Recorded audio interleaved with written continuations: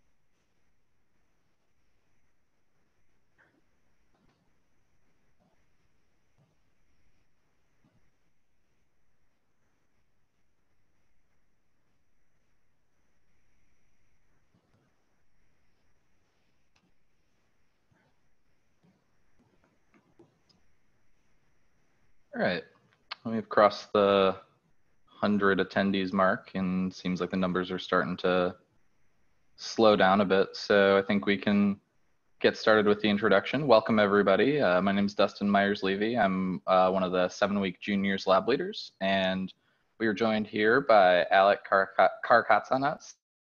Sorry, I feel like I butchered that. All good.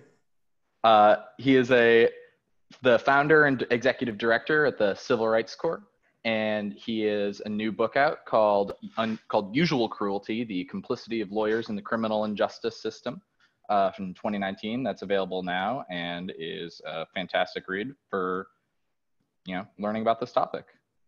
So without further ado, I will turn it over to Alec. Before we get started, we're going to be doing the Q&A a little bit differently than we have for some of the other lectures, in that rather than having just a dedicated block of time at the end of this to Q&A, we will be interspersing questions throughout. So submit any questions you have via the Zoom Q&A function or via the Google form that you all should have access to. And I will intersperse those questions as necessary, and Alec will answer them. All right. Thank you so much, Dustin. It's great to be here. I know it would have been nicer to do this in person, but I hope that this will be useful for all of you. And I'd like to share a little bit about my perspective on the American criminal system and some of the work that I've been doing. But I also want to highlight what Dustin said. I think this will be most useful if all of you are able to ask questions and for me to respond to the things that are on your mind, the things that you're seeing in your local communities and things that you're thinking about, particularly in this moment of incredible energy in this country around the issues of how our criminal punishment bureaucracy is functioning.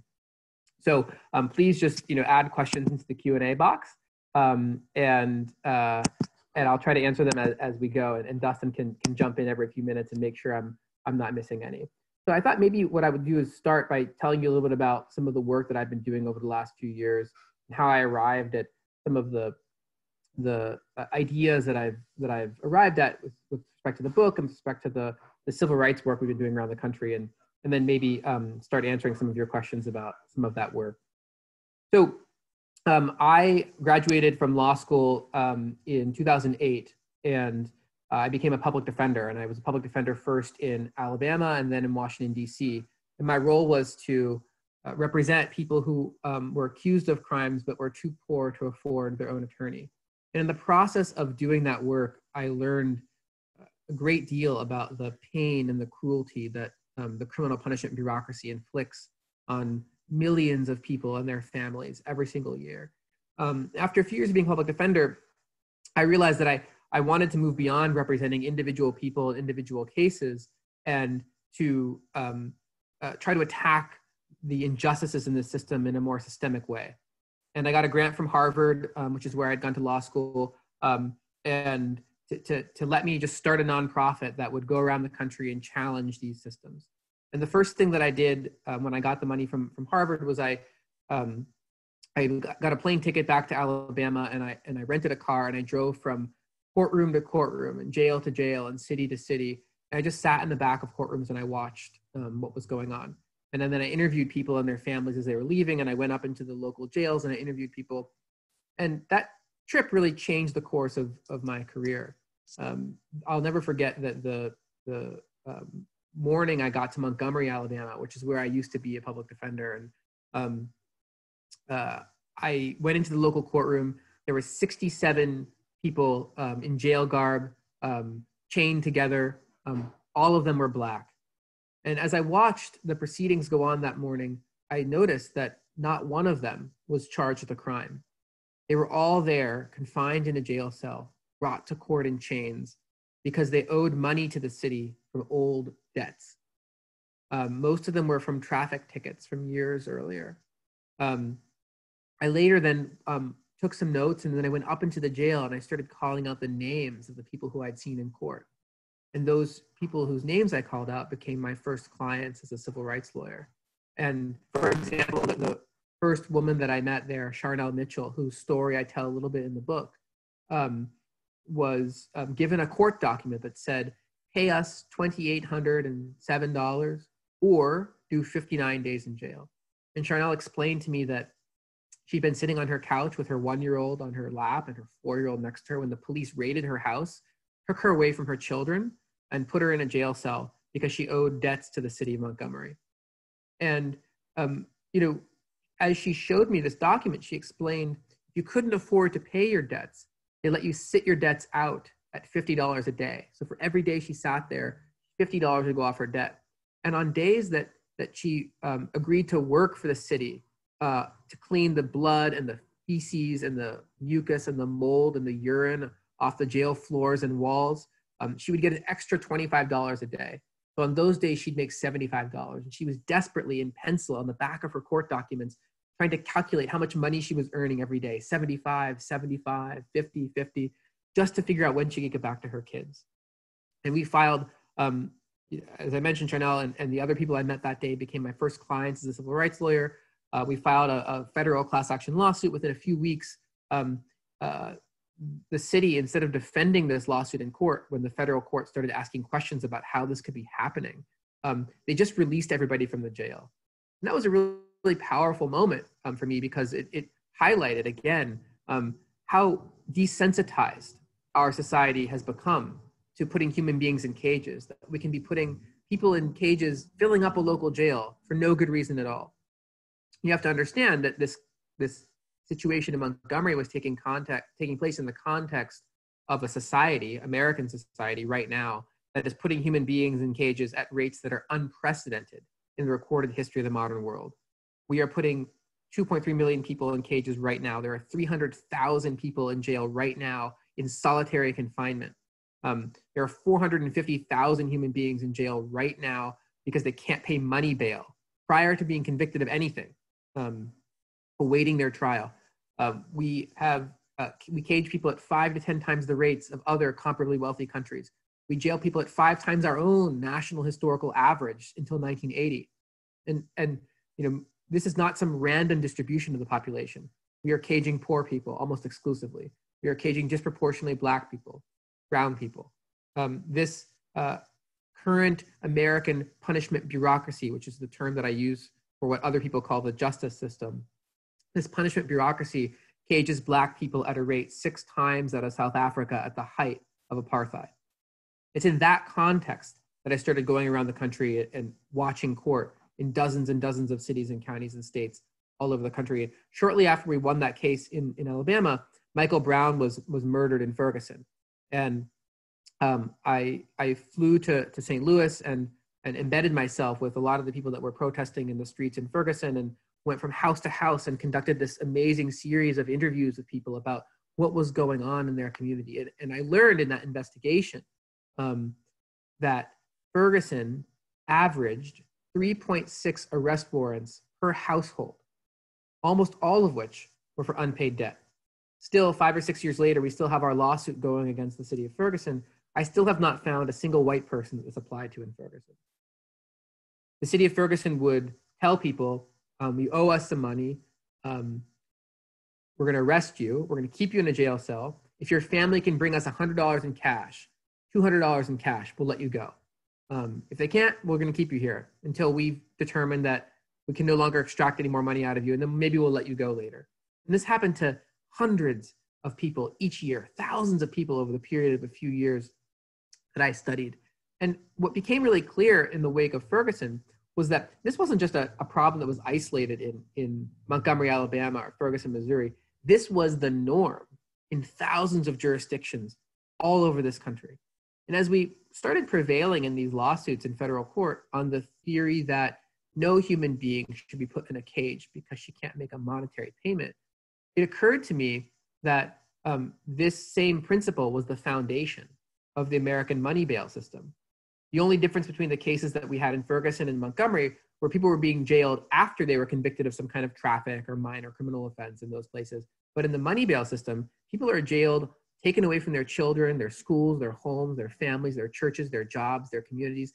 They're taken away prior to being convicted of anything.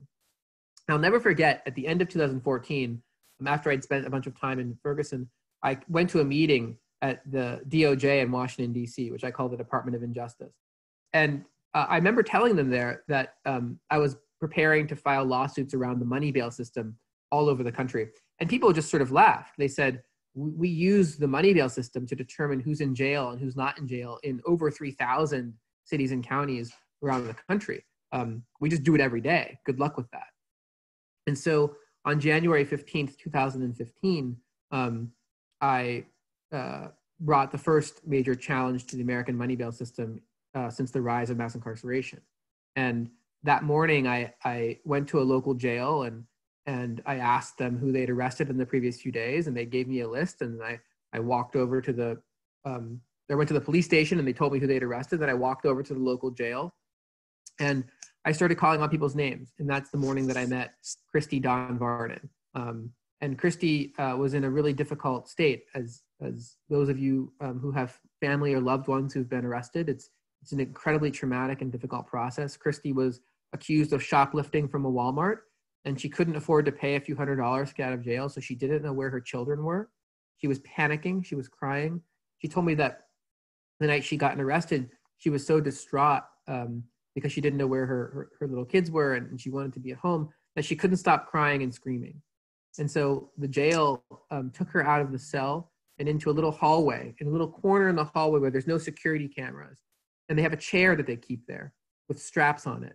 And they strapped Christy to that chair and they just tased her over and over and over again. And that morning that I met her, I took photographs of all of the wounds on her body from the taser. This is what our jails and prisons have become. You have to understand, when we have a conversation about mass incarceration and the money bail system and our local jails, we have allowed our local jails to become places where people contract infectious disease. They are sexually and physically assaulted. They are deprived of all of the basic things that we all take for granted, like nutritious food, sunlight, exercise, the ability to hug our mother or father or our child or our brother or sister. And this is what Christy experienced, and with enormous courage, in a moment of extreme vulnerability for her.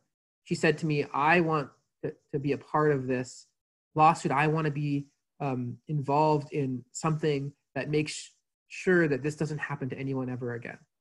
And later that afternoon, I sped back to my office. We finished the legal papers. We filed this case. It was the first case challenging the money bail system in a generation. And sure enough, within a few weeks, the federal government itself had weighed in on our lawsuit and agreed with us that it's unconstitutional to keep someone in a jail cell just because they can't pay. And in the first 10 months of 2015, I filed 12 of these lawsuits in 12 different cities in 5 or 6 different states. And since then, over the last few years, there's been an incredible movement led by the people who've been directly impacted by these issues.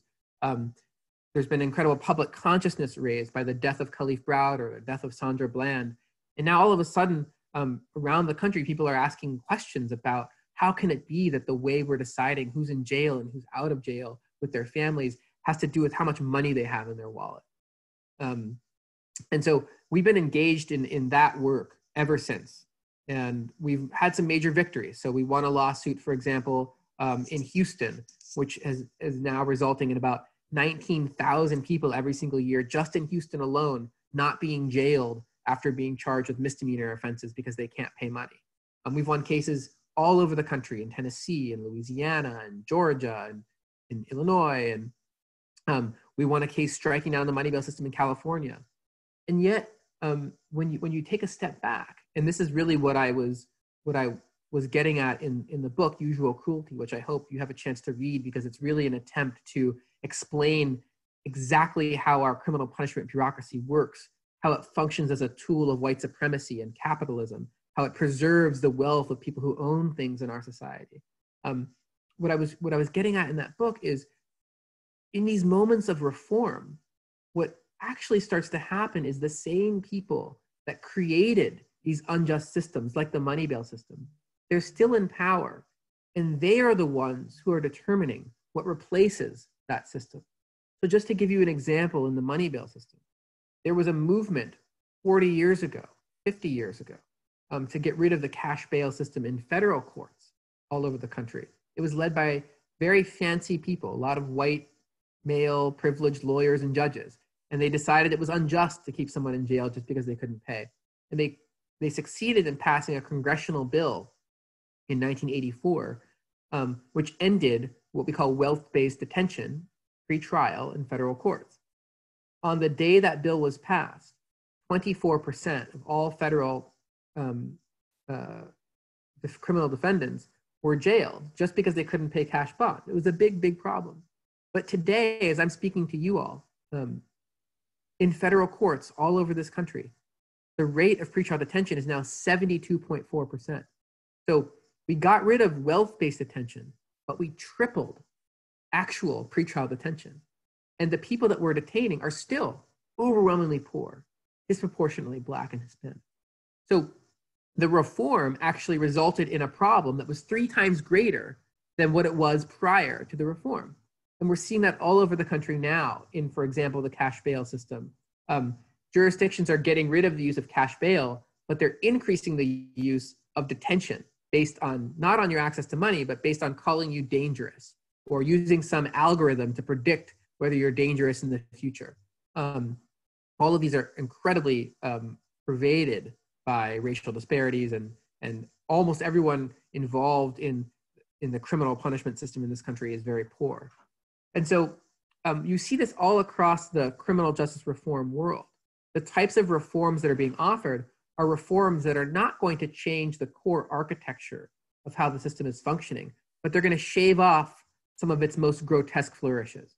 So for example, one of the most popular reforms after Michael Brown was murdered in Ferguson was giving police body cameras. This was actually an idea that the police unions themselves have been having for years. They wanted several $100 million for this new technology that would give them the power to surveil and record all of the interactions they were having.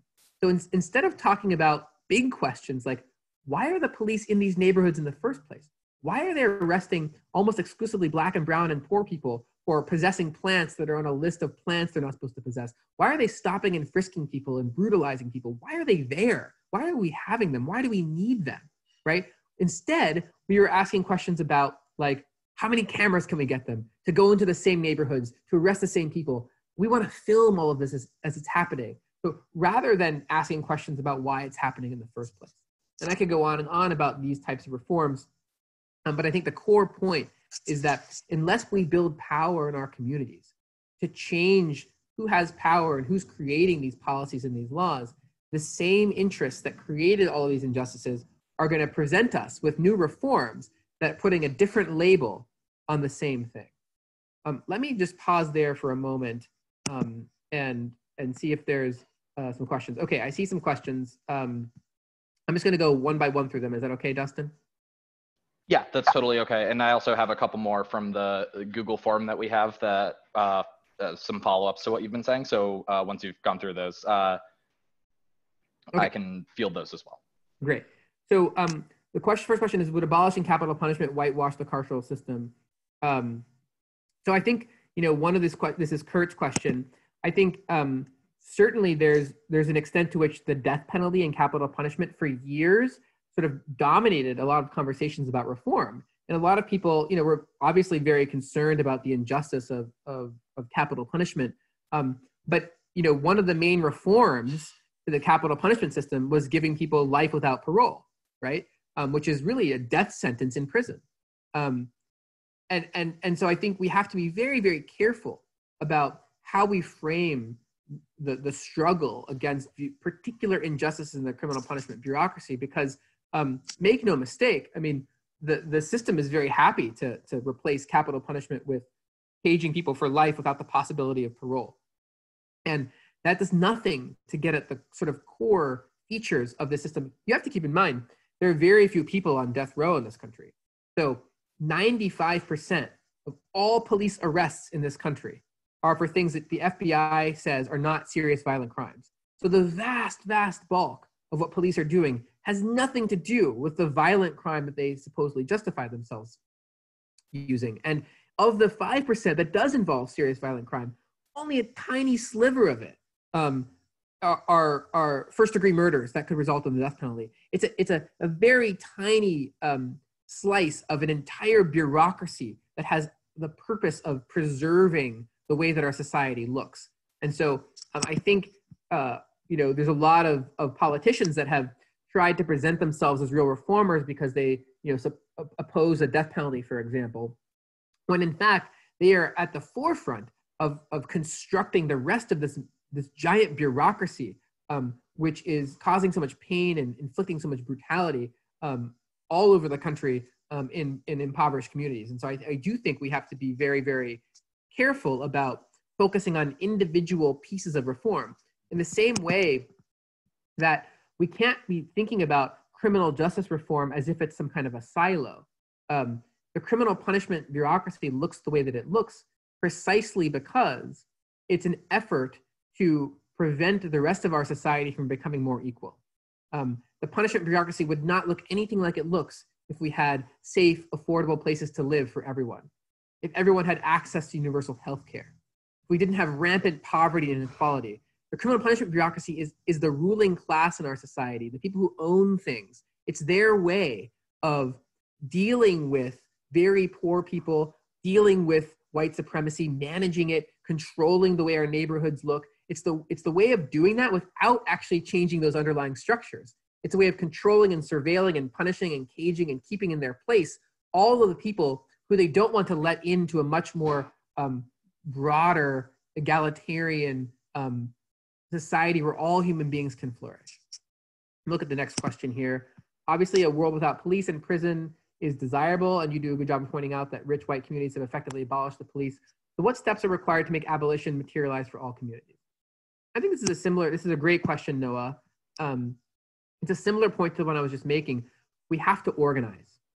We will never accomplish anything unless we come together and build the kind of power, build relationships with each other in our communities, build power that can take on some of the really powerful entities in our society. Like, for example, large corporations who make billions of dollars a year on the way our criminal punishment system is functioning, and police unions. These are two of the most organized entities in our whole society. What I mean by organized there is they have thousands and thousands of people who at any given moment are all saying the same thing. They're marching for the same thing. They're demanding the same things. They're connected to each other in all kinds of ways. They advocate very passionately and persistently all across the country in every local city. The police unions have been winning every major budget battle in local jurisdictions. It's why 2 weeks ago, the day after he gave a eulogy at George Floyd's funeral in Houston, the mayor of Houston increased the police budget by $20 million the very next day. Why? Because the police union is organized. They're powerful. Every politician in that city knows that the police union has a block of votes and a lot of money they will put into their elections. They will use their platforms on social media. We need to build our own powerful systems. We need to re-energize organized labor, nurses, teachers, social workers. We need in our own communities to develop connections with each other and come together in organized, whether that's community groups, whether it's organizers, whether it's churches, We need to come together in ways that allow us to not just be individual voices, but to be speaking in unison together. And then secondly, Noah, I think it's absolutely vital that this fight isn't about narrow issues like what policies should police have for use of force, whether we should have body cameras for police,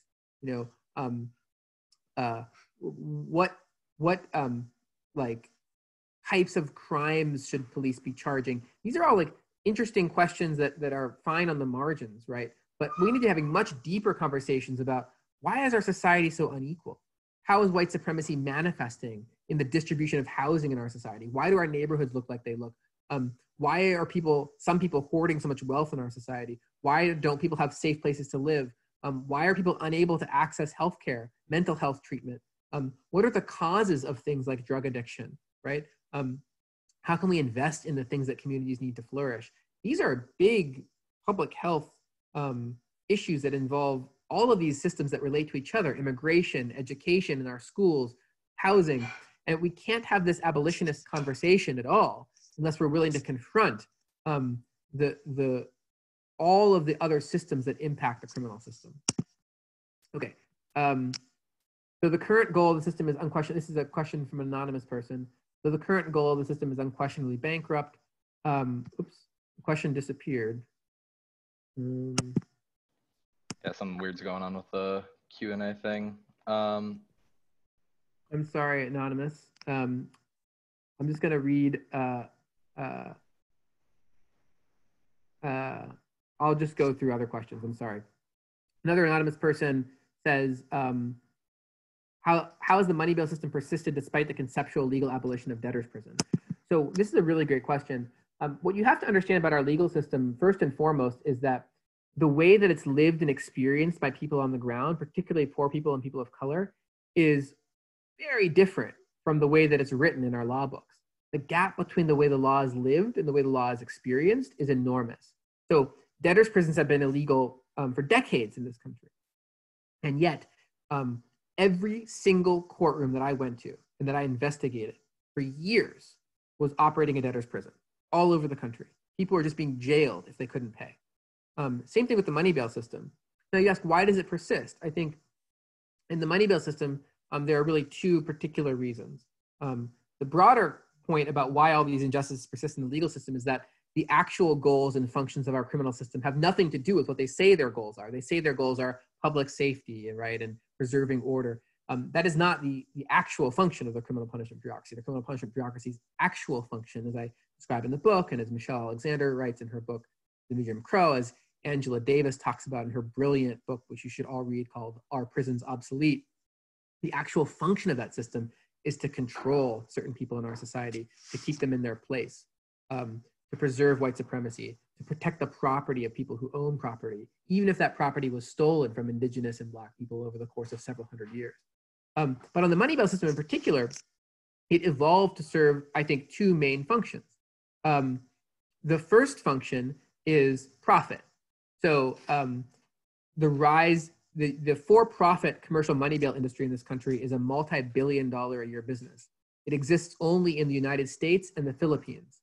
And this for-profit money bail system makes a ton of money, right? In Los Angeles Police Department arrests alone, so just one police department, not even LA County, just the city of Los Angeles Police Department, over a 5-year period that UCLA just studied, the commercial bond companies extracted $192 million in wealth from families in Los Angeles who were too poor to pay the full amount of the cash bond. Tremendously profitable. In Maryland, over the same 5-year period, it was $75 million, right? So these companies have a tremendous interest. And so what do? They donate to political campaigns, they write legislation, they donate to judicial campaigns to bring in local judges who are going to set higher and higher amounts of money bond.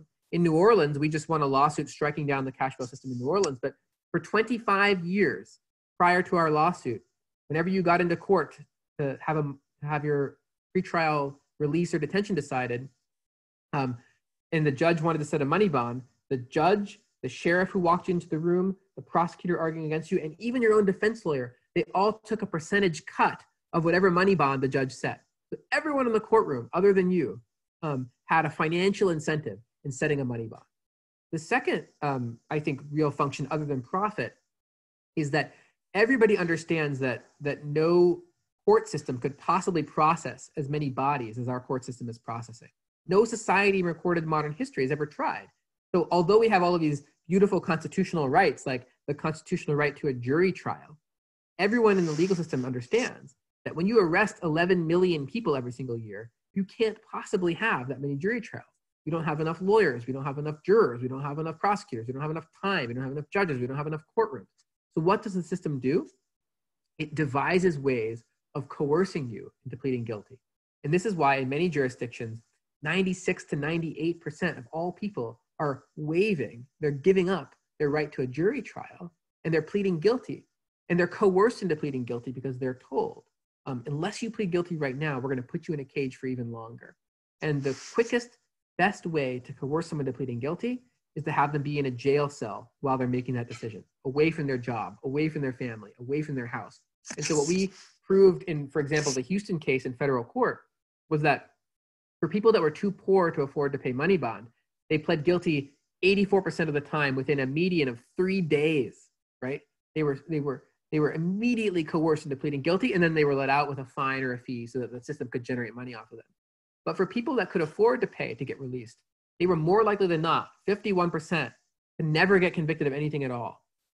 So imagine with tens of thousands of people in the system, all of the extra work that would go into trials and discovery and legal hearings for months and months and months, because the people whose cases didn't plead guilty within 3 days, they lasted an average of 4 months, right? So I think that the second answer to your question of why is the money bail system persisted is the money bail system is the way that our legal system all over the country coerces millions of quick guilty pleas so that the system can churn like an assembly line that it is. Okay, here we go. This is the anonymous question I was going to read earlier. Though the current goal of the system is unquestionably bankrupt, do you think there are examples of instances where the punishment is necessary and justified? If so, how does a world of prison abolition deal with those instances? This is a really great question. Let me first say that before we even answer a question like, is something like the current punishment system ever justified in any instances? Let me just say that the vast majority of the system has nothing to do with those types of instances at all. We could get rid of 95% of what the police are doing and never get to that serious violent crime that I think really is the core of your question.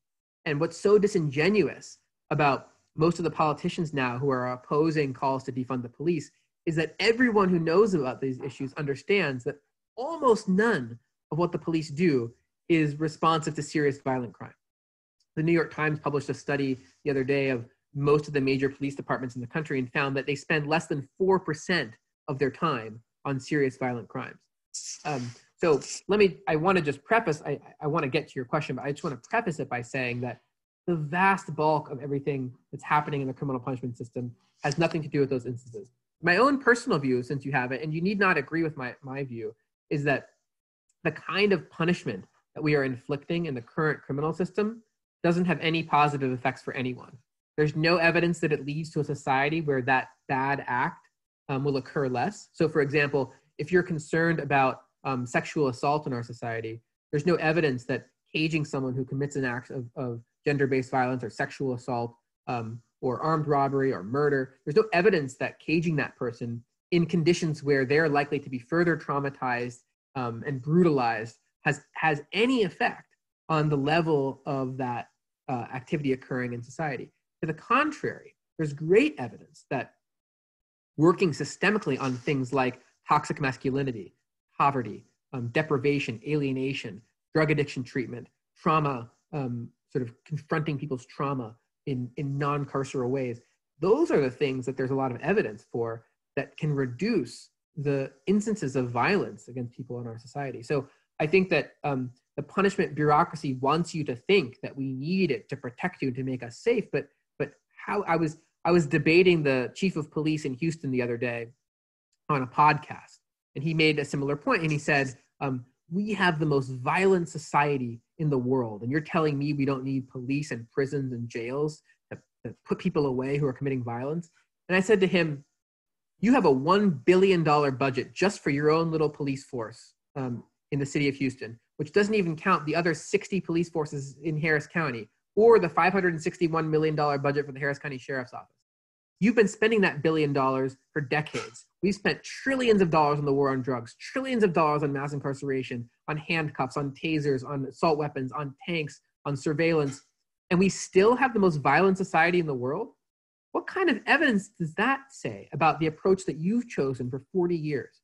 We've destroyed communities. We've separated tens of millions of children from their parents. We've carpet bombed Latin America with pesticides to supposedly get rid of the supply of drugs into our streets. We've jailed 37 million people for marijuana possession alone. We've made policing the biggest expenditure in most local budgets, and we still have the most violent society in the world. Maybe that should tell you something about the origin of violence. Keep in mind, for example, that police, when they use the term violent, they're not talking about structural violence of poverty or foreclosing on people's homes, both of which kill way more people than all violent crime combined in this country. They're not talking about secondhand cigarette smoke, which kills 50,000 people every single year, dwarfing the number of people killed by all illegal drug use combined. They're not talking about lead poisoning in children's water. They're not talking about air pollution that kills more Americans every single year and all crime and violence combined. They're talking about a very specific propagandized version of violence, which is a violence that serves people who own property in our society. So anyway, I think that's a sort of a long rambling way of trying to answer your question, which is I actually do not think we need anything that remotely resembles what our punishment system looks like currently to have safer communities that hold each other accountable, yes, but that don't involve the kind of brutality and punishment and racist bureaucracy that we have now. Okay, I'm going to go to another question. Considering that carcerality seems to be a problem which extends beyond the supposed limits of the criminal justice system, like with the punishment bureaucracy of racist classism, how do you think we can extend abolitionist pedagogy beyond the formal legal system of criminal justice? How can people in academic spheres build power for a broader resistance movement against that bureaucracy? Another amazing question. These are all incredible questions. I think it comes down to several things. One, linking all of these systems together. It's amazing now that people their attention is being drawn to police brutality against Black people in a way that has never been, before. But it's not enough to just go into the streets and demand that some cop be prosecuted, or demand that we get body cameras for the police, or to demand even that we reduce the police funding. We need to link. Why is it that our society is the kind of society where we have tolerated and rationalized and justified and even treated as heroes those people that are doing that activity for decades, right? How is that connected to the fact that in most major American cities, there are more vacant luxury apartments than there are people who don't have a home? How is that connected to the fact that we are one of the only countries in the world at this comparable level of wealth where people can't get basic medical treatment? And once you start asking some of those deep questions, I think we can forge alliances between all of the people who are thinking and theorizing and organizing and struggling in these different domains. The people that are fighting to ask questions like, why do we have borders? Why does it make sense to treat someone's life differently because they were born on this side of an imaginary political boundary? Why are our schools teaching people to memorize tests surrounded by armed guards and police officers? Why are they not teaching us to think critically? Why are we disciplining children in schools rather than having them self-direct their education in a radical way? These are all sort of pedagogical concepts that are connected to each other. And once I think we have a movement that's noticing the most overt, like sort of manifestation of state control and violence and propaganda, the police, I think it opens up all of our hearts and minds to identify all of the ways in which in all of these other systems, these same powers that be are controlling our lives, whether it's the student debt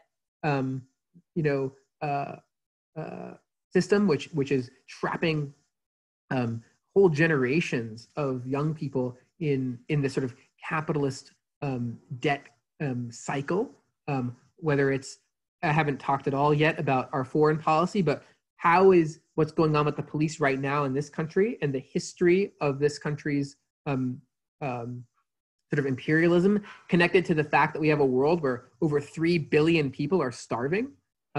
How is that connected to the environmental justice movements that are happening? And these are the kinds of things that our generation has entirely failed at, that I'm really hopeful that your generation can link all of this together and form alliances between the environmental justice movement, between the organized, what I hope will be a resurgent organized labor movement in this country, to come up with ideas and concepts like worker-owned co-ops and other things that can, and community land trusts, and ways we can take back and democratize our workplaces, democratize our communities in a way that the last couple of generations have really failed. Okay. Next question. A lot of amazing questions here, Dustin. This is an incredible group. Yeah, these kids are brilliant. I'm worried that I'm not doing them justice, but I'm trying my best. Doing great. Other reforms like end of cash bail would prevent those attempts of power building to effectively fight the criminal and justice system. This is another anonymous question, amazing question.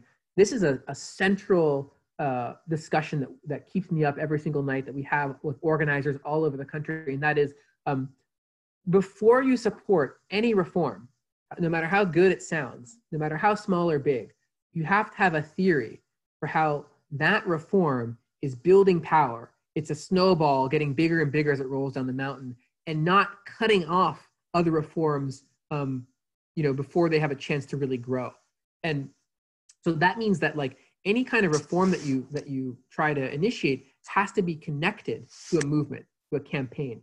If you fancy lawyers can't just go around saying, well, I think it'd be better if we tweaked this policy or this rule, right? You have to be part of a movement that has a theory for how each victory that it's winning is further building power. And so, yes, to answer your question, I have enormous fears about the ways in which bail reform has been co-opted by people who don't share our agenda of liberation, who don't share our agenda of power building, but who precisely want to create a facade of justice so that the energy around this reform movement will dissipate. And that is one of my greatest fears. And the only way to do that well is to build deep relationships with the people who are most directly impacted by these systems, with the people that are organizing against them in city after city after city, and talking to them about what kinds of reforms, incremental or larger reforms, are actually consistent with their strategy for how they're building a movement. And that's something that I think most lawyers are failing at tremendously, because they're taught in law school. Lawyers are taught that they know best, that they understand the legal system, that they should be the leaders. What that ends up doing often is creating elite-led legal reform movements that end up preserving this veneer of legitimacy for a system that is saying things about what it's doing on its marble monuments and in its legal opinions that are very different from what it's actually doing to people's bodies and minds every single day.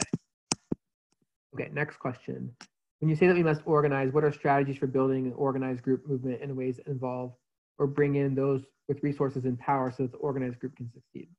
I'm not myself an organizer, and I'm like many of you probably learning as we go over the last few years.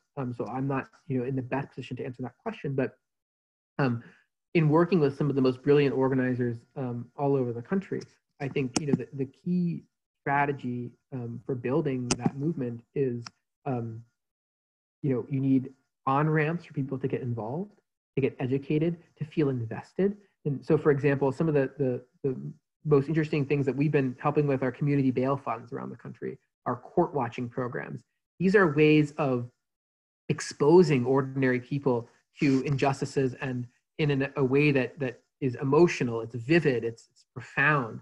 And just going in and watching what our system is doing to people and their families and their bodies in our names has been a radicalizing experience. There's one group in particular that we work with a lot called Silicon Valley Debug, which invented this model called participatory defense. And this model is basically when your loved one is charged with a crime, you come into the participatory defense hub and you work with people on your loved one's case. Maybe you help prepare a little social bio packet that can be used at their bail hearing or to mitigate at sentencing or to help find witnesses in the community.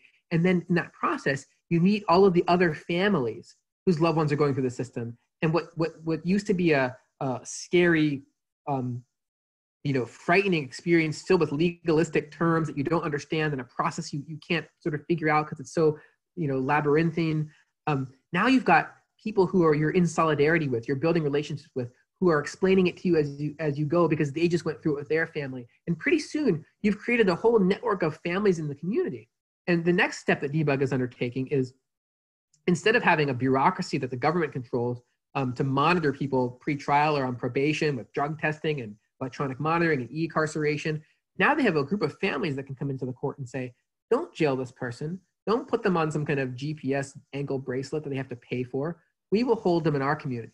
We are creating an alternative mutual aid system that can replace the coercive bureaucracy of the state with something that the community actually has buy-in for. We can hold them accountable ourselves, and we don't need guns or weapons or tasers. I say all of that, there's a role for all of us to play. People like me can help lift up mutual aid organizing like that, bail funds where people are coming together to bail out their people in their own community all over the country. We can lift that work up as examples. We can draw some national resource. People like me who have a lot of wealthy people asking them, how can we donate? How can we help? I can steer them to the best organizing that is happening around the country, and they can support that work. There's no one answer to your question, but I think it's the key is all of us in our local communities, figuring out what's going on, figuring out who is doing the most radical organizing that's challenging the very structures of our system, introducing yourself to them, getting involved, participating in actions they're doing, helping their mutual aid networks grow. I think that's really how this is all going to profoundly change for the better. Okay, sorry, I'm losing track of all these questions. What's the name of the podcast you were on where you debated the chief of police? That podcast was a podcast by a woman named Laura Arnold. So if you just Google my name and Laura Arnold podcast, you can find it. I also did a really great podcast on some of these issues for Current Affairs, which is a great leftist magazine that I think you might be interested in. And so you could Google my name and Current Affairs podcast, and we get into depth on some of these issues as well. And then if you're interested in just the bail system in particular, I did a podcast with Clint Smith and Josie Duffy Rice called Justice in America. It was the first episode of their podcast where we just described how the money bail system in this country works in great detail. Okay. What is the role of the federal government in abolition of police or prisons? What about branches of government or the Constitution? Okay. So the federal government plays a relatively small role in the construction of the punishment bureaucracy. It certainly has a very powerful symbolic role. When Nixon started discussing and talking about the war on crime and the war on drugs, that had an incredible effect sort of rhetorically on the political climate that then led a lot of state and local governments to embark on that 40-year catastrophe. But I think it's very, very important to understand that this has been a bipartisan issue. It's mostly throughout the country been constructed by Democrat politicians who run major local governments. So the Democrats who ran the Chicago machine, the Los Angeles machine, Houston, Dallas, New York City, Pittsburgh, Cleveland, Columbus, Cincinnati, all of these cities, Detroit. These are cities that have been run by Democrats, and Democrats created the policing and punishment bureaucracy at a very local level. The federal government played an important role on many different occasions. The federal government itself, keeps over several 100,000 people in cages, and the vast majority of which are for things that are nonviolent offenses. To the extent that's a distinction that makes any sense to you or that matters, I critique that notion in the book. But over half of people in federal prison are there for a drug offense, and so the federal government's war on drugs itself ballooned the prison and jail population significantly. But the more important role the federal government played is in incentivizing bad policies at the state and local level.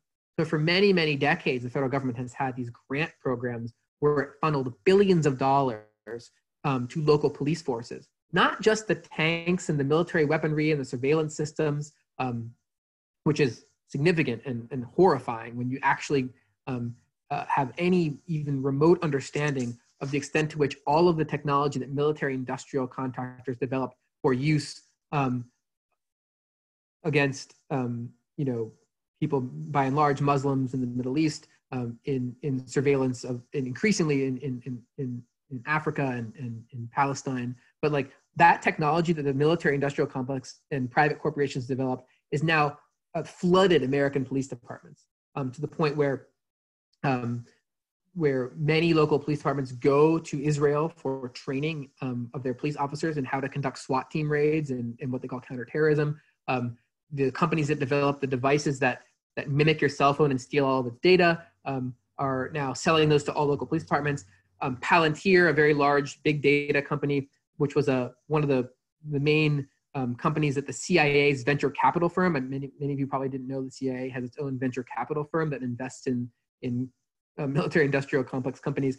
Palantir and Amazon now have contracts with many local police departments all over the country to process ever-growing numbers of pieces of data, and they're putting into all these sort of machine learning algorithms that are supposedly predicting where crime is going to occur. They're using facial recognition software. I could go on and on. The federal government has had a major role in seeding all of that technology.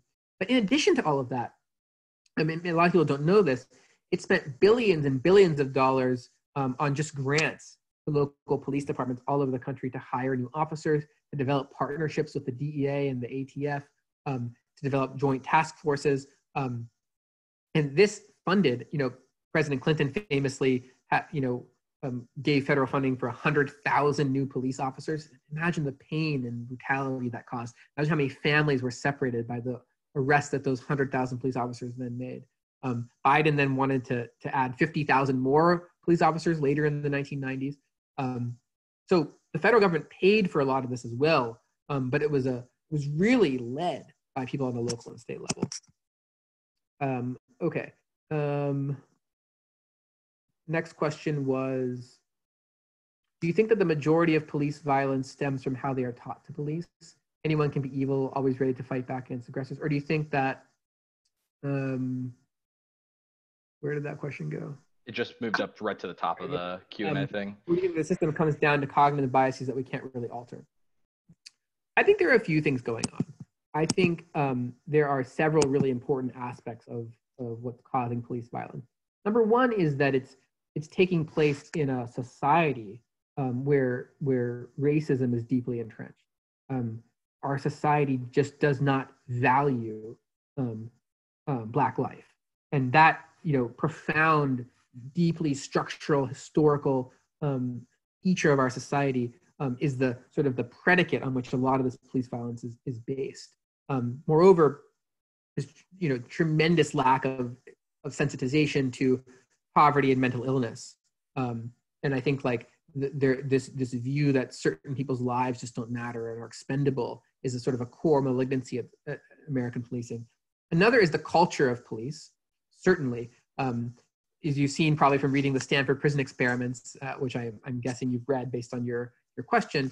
When you get into groups like this, you can develop a culture that is that can lead to horrific atrocities happening that any one individual person wouldn't have done without being a part of that group. Third, I think the police are given weaponry in our society. There are many countries where police don't have weapons. And I think a lot of police violence is predicated not just on the culture of fear and the devaluation of life and this groupthink mentality that makes them think that they are warriors under siege, right, fighting a battle against their own communities. But it's that they have all of those biases in the context of handling weapons. And when you put weapons in the context of someone who has been taught to be afraid, who's been taught that life doesn't matter, who's been taught that they are a hero, that it's infallible, who are existing in a culture of complete unaccountability. So when you add the fact that nothing bad ever happens to the police who brutalize people every single day, you have a recipe for disaster. I think all of those things. Moreover, we have to understand that people who own things in our society have used the police to invoke the force and violence of the state. And so when you ask me about police violence, I imagine you're thinking about things like the death of George Floyd, but I think of it as violent for the police to put metal chains on someone for possessing the marijuana plant and to separate them from their children for, selling cocaine for years, right? This forcible separation of families is another type of violence that isn't viewed as the same, but that is the type of violence that good cops are doing every single day all over the country, right? It's good cops that are enforcing the cash bail system. It's good cops that are arresting people for trespassing when they have nowhere else to live. It's good cops that are chaining people's bodies when they bring them into courtrooms. It's good cops that are guarding their jail cells at night. It's good cops that are enforcing rules that you can no longer visit with your children when you're jailed, right? So that's the everyday violence that everybody, probation officers, public defenders, prosecutors, judges, police, we're all desensitized to that. Everyone who works in the legal system is profoundly desensitized to that everyday violence. And then in terms of the more overt, sort of more stigmatized violence that you're talking about, I think the reasons that I gave earlier are some of the reasons that police are engaging in it.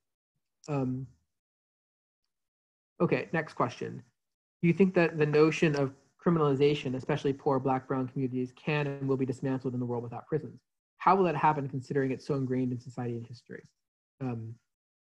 Great question.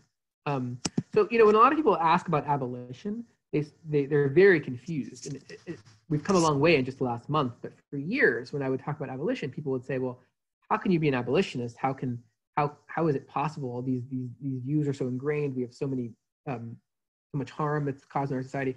I think the abolitionist response to that is, abolition is only hard to imagine if you imagine our world that looks exactly like it looks now, but just removing all the police stations and prisons and jails.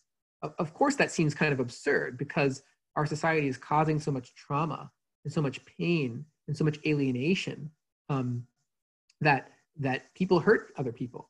And there needs to be some mechanism for holding those people accountable and preventing that harm.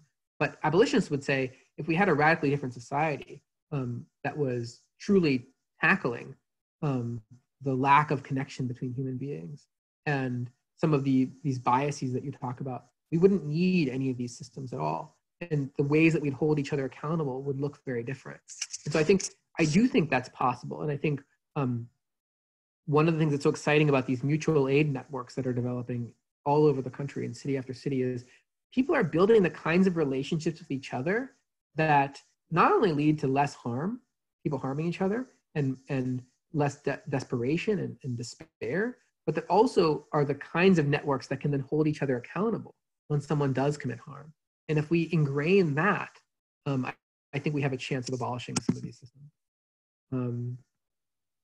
Okay, many of the strategies you outlined, such as designing curriculum and community initiatives that counter toxic masculinity, would go a long way in preventing violence. How can we create accountability for violence that has already occurred in a post-abolition society, especially in cases where victims can't really be fully reinstated for the harm done? This is a really amazing question. Instead of answering it myself, I'm just going to direct you to a couple of amazing people that have written and thought about this a lot. Miriam Kaba, K-A-B-A, has written a lot about transformative justice and exactly the questions that you're talking about. Critical Resistance, which is an amazing organization started by Ruth Wilson Gilmore and Angela Davis and others, has written a lot about how we hold people accountable for committing acts of violence in an abolitionist world. There's a recent book by Danielle Sered, S-E-R-E-D, called Until We Reckon, which talks about the work that her nonprofit organization in Brooklyn has been doing with restorative justice work with violent offenses. And then there's an amazing person called Sujatha Baliga, B-A-L-I-G-A, who has really been one of the pioneers of the restorative justice movement, working out of Oakland, California for years. Sujatha is about to come out with a book as well. But just look at some of Sujatha's work and some of her writings, some of her talks about this issue. And I think those people can answer that question much more profoundly than I can and direct you to them. Okay, next question. How does the school to prison pipeline change the ideology of schools specifically? Do you think that in order to fully abolish the criminal system, we have to change our education system? Yes. I think in some senses, these systems of oppression are very similar. The type of rhetoric and discipline and discourse that you see coming from many of our school systems is very similar to the type of disempowering, dehumanizing mentalities that pervade our criminal system. And so certainly if we have any hope of changing these systems, we need to think of our education system not as a place where we reproduce good workers for the capitalist system. We teach them how to take a test and how to learn a math equation.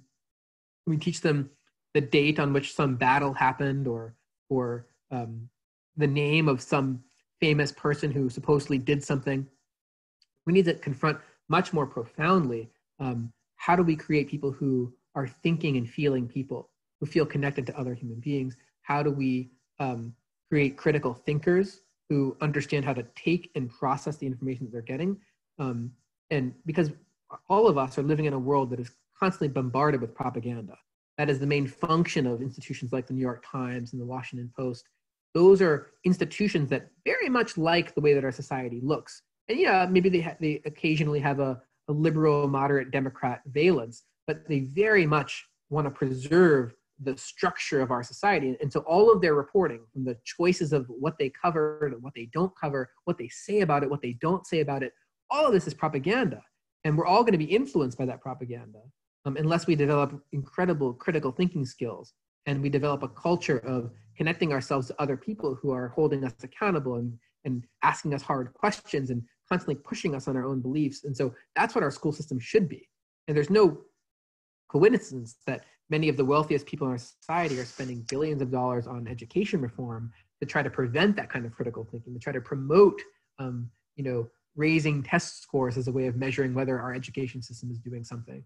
So I think it's a very vital question that you've raised, and one of the most profoundly important fights that we can have in our society in terms of and that's why there's so much attention paid by wealthy people over what school boards are doing and what curriculum they have. I mean, if you're a teacher that's having students read and engage with a people's history of the United States, that's a really different environment than someone who's teaching the sort of classic sort of white supremacist American history textbook.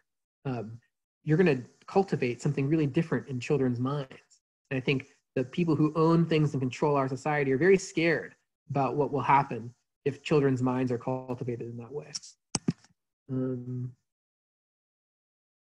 Okay, do you think the underlying systems of oppression you've highlighted in the criminal systems also exist in civil and immigration courts? Do you think there needs to be different ways to organize movements to answer the oppression in these other systems? Yes. The civil and immigration courts are profoundly unjust in almost all the same ways as the criminal system. We have virtually no access to civil justice for poor people in this country. So if you're a poor person whose employer is stealing her wage, almost never can you get justice in the civil immigration courts. And in almost no civil proceeding are you entitled to a lawyer. Very, very difficult to navigate.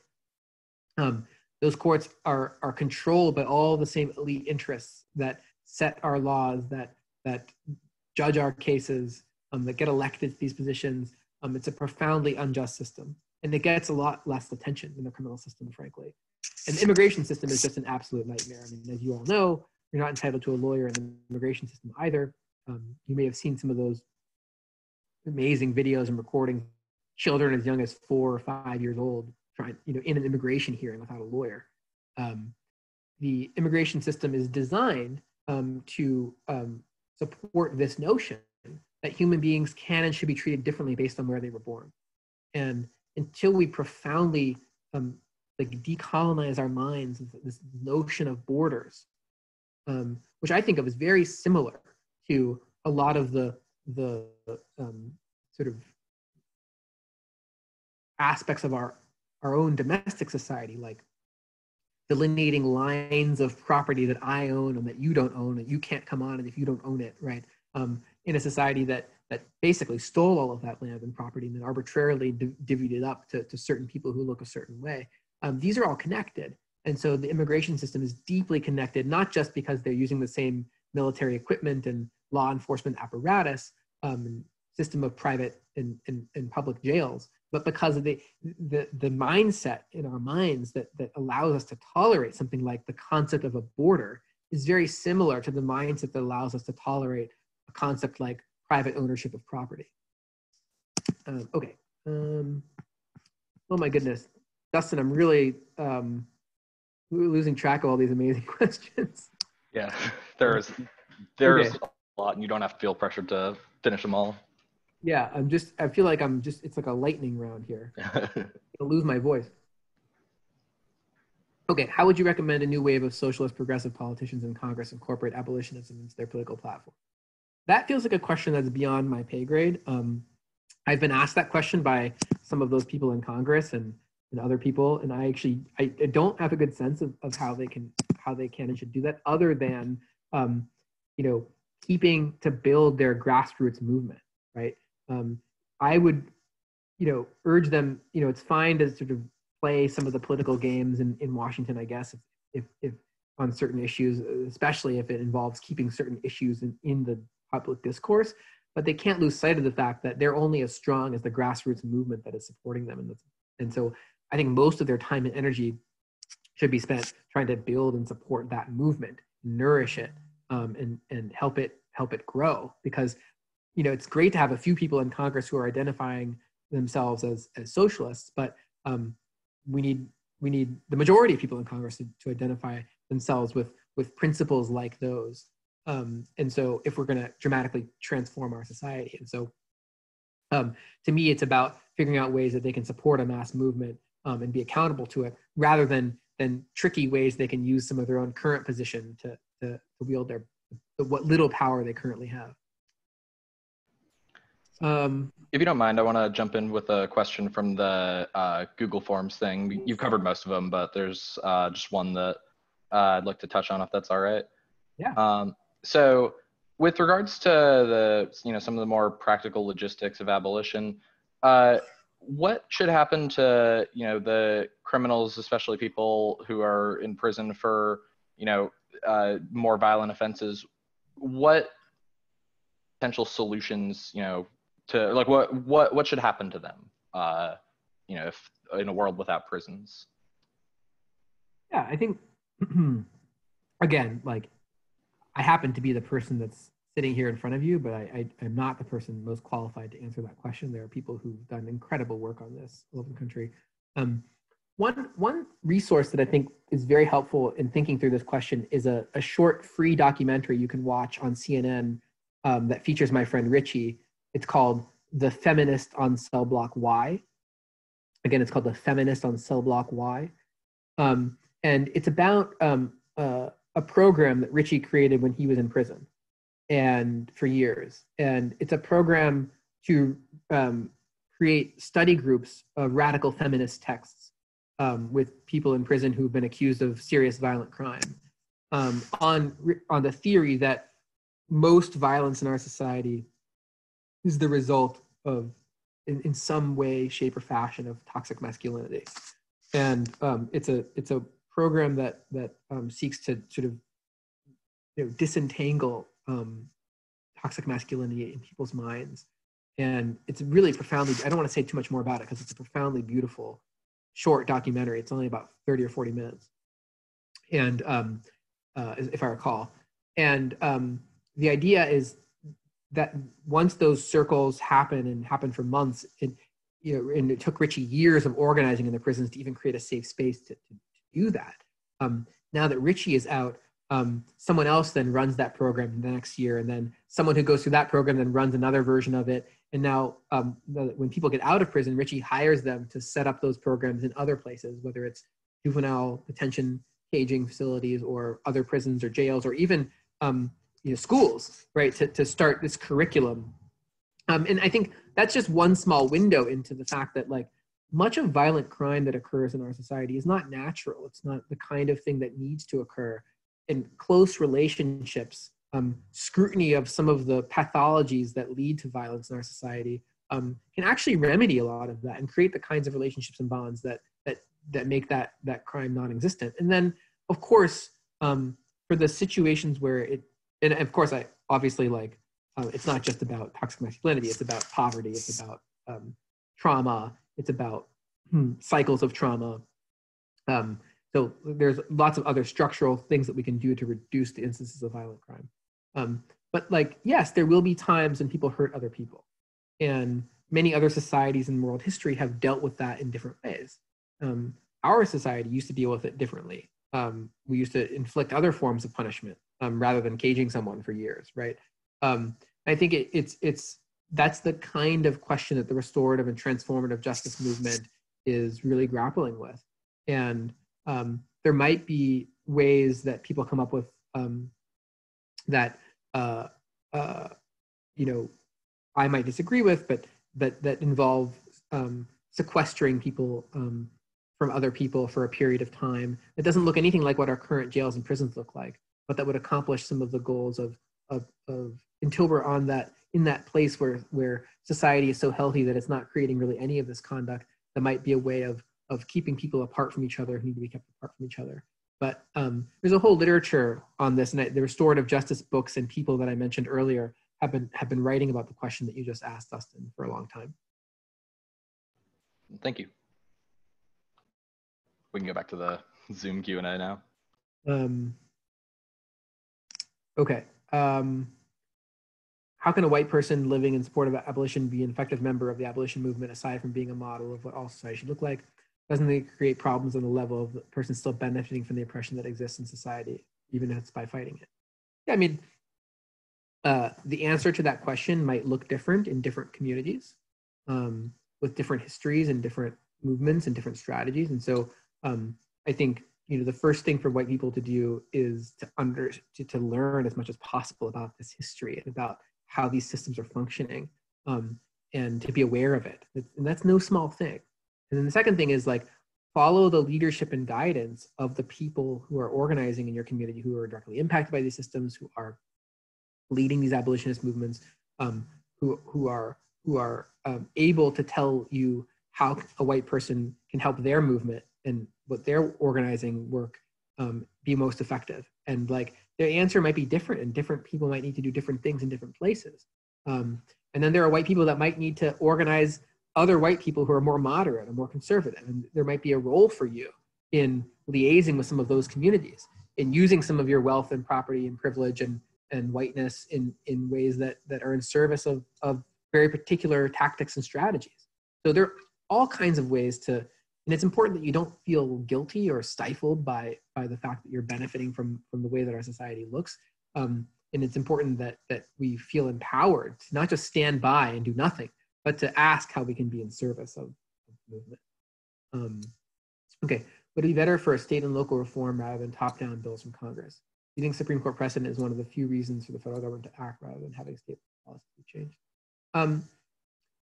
I think that the fact of the matter is, in our current political environment, Congress is so thoroughly captured by the wealthy corporate elite that the possibility of something good coming from Congress is very slim. And the same has been largely true of local and state legislatures, but I think it's easier for local grassroots movements to affect local change. And I think, happily, if we build a lot of these local movements and we actually build real power in all these places, that will then filter up automatically to Congress eventually. I think it's always a mistake to try to start from the top down, because nothing good is going to come from the top unless there's a wide base that's highly organized, that's demanding it from the bottom. And so, from my perspective, starting with really committed and really persistent, radical local organizing is always going to be the solution. Okay. I think a lot of what's going on with the criminal system in the U.S., mass incarceration, blah, blah, blah, is tied to capitalism and the drive for profit. Given that these industries wield so much political power, the prison industrial complex, do you think reform is possible or is abolition necessary? Also, is there a possibility that corporations are being shut down, that corporations are able to shut down our grassroots movement? Very, very important question. Not only is there a giant prison industrial complex, billions of dollars, people hear a lot about the for-profit prisons, for example, but most people don't understand that every single public jail and prison in this country has privatized virtually every aspect of what goes on inside the jail. Phone calls, doctor's visits, food, commissary, labor for profit. So you're forced to labor for several cents an hour in many of these places for the benefit of large corporations on the outside. So it's not just private prisons, it's an entire ecosystem. It's the people that make the tasers and the handcuffs, the people that make all of the new software programs that every police department is using. It's the people that are probation officers and parole officers and prosecutors and judges. I mean, it's not just the profit motive of large corporations, and that's important, but it's also the extent to which such a large percentage of our economy and society is depending on this massive bureaucracy to make money, to make their salaries. And so all of those people and those corporations have a very strong interest in so just to give you an example, several years ago, the multi-billion-dollar prison phone industry realized that there was a very big market to be made on video calling for people in jails and prisons. What did they do? They bribed thousands of jails and prisons around the country to eliminate in-person visits for family members, and to tell people if they wanted to see their family members, they had to pay for video call. And so the person who owns the largest of these companies, Securus, is also the billionaire who owns the Detroit Pistons. And these people have a profound influence on our society, and they are profiting off of the separation of Black families. And not only that, but local sheriffs all over the country, the sheriff in probably every single one of the places that you guys are calling in from today, has a contract with those companies, Global Tel-Link or Securus, to monetize and profit off of the desire of mostly poor families to communicate with each other when they're in cages. And those people are not going to go quietly into the night. They have billions of dollars invested in this system, and they have a profound interest in co-opting the protests, in convincing people that minor tweaks are necessary and not big changes, in depicting abolition as some kind of radical fringe scary position rather than as the natural consequence of a system that is causing enormous pain with no benefit. So yes, I am very worried about that. Okay, another question. I've always wanted to be some form of defender or lawyer within the criminal system. How could one be a part of the system while changing and restructuring at the same time? This is a question that I struggle to answer every day. I don't have a great answer because in some degree, even the cases that we're a part of, even though we partner with organizing and try to think of ourselves as contributing in some way to a movement, to some extent, being a public defender or civil rights lawyer and invoking our constitution and our laws and our legal system is legitimating that system at the very same time. And so it's a fine line to walk. I think one thing that's been exciting for me recently with respect to public defenders is that they are beginning to think of their work not just as representing a single client. And now when I was a public defender, we were forbidden from talking to the media, for example. And so for years, the media narrative, we ceded it to the police and to prosecutors, and people were not getting an accurate understanding of what was happening in the criminal system. Now there's a growing movement of public defenders to tell their clients' stories, to work with their clients and organizers and journalists and artists and musicians. We, for example, have an artist in residence and a poet in residence at our organization who are both formerly incarcerated, who are helping us tell these stories in a much different way to different audiences in ways that legal documents and paperwork can't. And so I do think there's a way, if you do it right, I hope, to participate in the system in a way that undermines and subverts it. And maybe I'm wrong about that. And I keep struggling with that. And there are days I think that that's harder than I can bear. But I think it's something for you to keep thinking about as you get closer and closer to your career. Do you think that movements need to have a central justification or moral theory? If so, what theory should that be to make movements successful? No, I mean, I don't think so. I mean, I think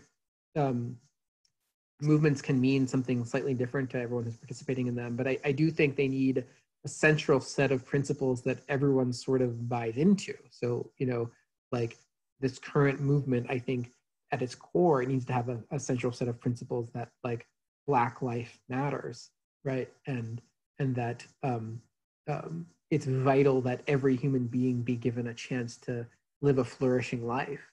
Those are some really basic concepts that I think people are coalescing around. And without that sort of central principle, doesn't mean everyone needs to agree on every little facet of it, but without some kind of central core moral grounding, you wonder how deep the solidarity can really be. Okay, do you think there's any criminal justice reform that could actually be effective in diminishing the power and or violence of the punishment system. Yeah, so in the book, I talk about some reforms that I think are actually, in service of dismantling the system, and I think there are a number of them.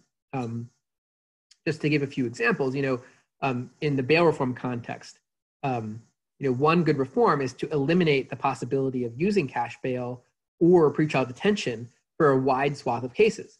So if you could say, for example, you're not even eligible to be detained pretrial or to be given cash bail in any of these 50 offenses, that would be shrinking the size of the system in a way that matters, that I think it's sort of a ratchet that can go down after that.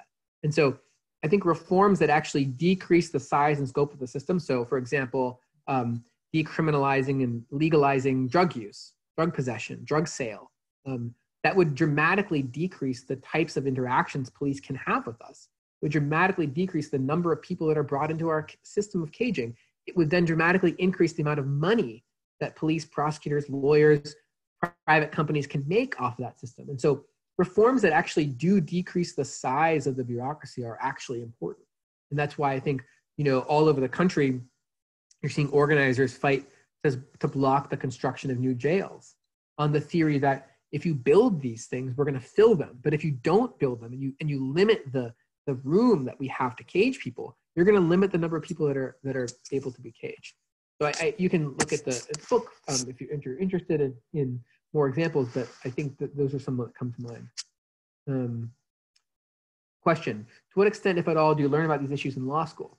Well, when I was in law school, we very much did not learn about these things. They're just not part of the curriculum. I think that's still probably the case, although most law schools now have some kind of curriculum that deals with this. And in the wake of this movement now, I'd be shocked if it didn't transform in some respects the way that legal teaching is conducted. But you have to understand that law schools hire a very particular type of person to teach there. And most of those people don't have anywhere near the kind of political views that I've been expressing to you here. And they have very particular interests and very particular socioeconomic class and racial identity. And so, there's a big fight to be fought in law school curriculums. Most of the fancy law schools around the country that are very wealthy are basically breeding grounds for corporate lawyers. The vast majority of people that go to those schools become corporate lawyers that make a lot of money. And until we understand the connection between that and the things that I've been talking about here today, I don't think we have much of a hope of really transforming our society. Do you think popular media can function as an effective form of propaganda that starts in early childhood with things like Paw Patrol and continues with shows like Brooklyn Nine-Nine? If it does, how can that kind of propaganda be overcome? Yes, I think that one of the major functions of popular media is to create and then preserve certain myths about how our society works. And how it can be overcome is many, many new people using different and more accessible forms of media now to create different types of media. Helping people understand that propaganda so they can fortify their minds against it. I'm very particular, for example, about what I read, what I watch, what I put into my mind, what music I listen to, what poetry I hear, right? So what art I consume. We all, perhaps the one thing that we all have the most control over in our lives is how we curate our own mind, who we spend our time with, what we watch, what we listen to, what we read. And if you take that seriously as a life goal, and you spend 5, 6, 7, 10, 15 years curating your own mind, you can create a beautiful, critical, kind mind. But if you just allow yourself to be subject to what our culture throws at you, you're going to see a lot of propaganda that's trying to justify a current society, which the people who are making that propaganda, they like the way the distribution of wealth looks in our society. They like that 3 billion people are starving around the world. That society is comfortable for them. And so this is maybe the most important thing I say today, is that you have to devote yourself to curating your own mind. And that is something that is one of the most profound and most difficult lessons, because some of the schools that you're going to go to are going to be devoted to, taking away that sense of empowerment over your own mind. And but you have so much control by virtue of who you spend your time with and what you put into your mind. Okay.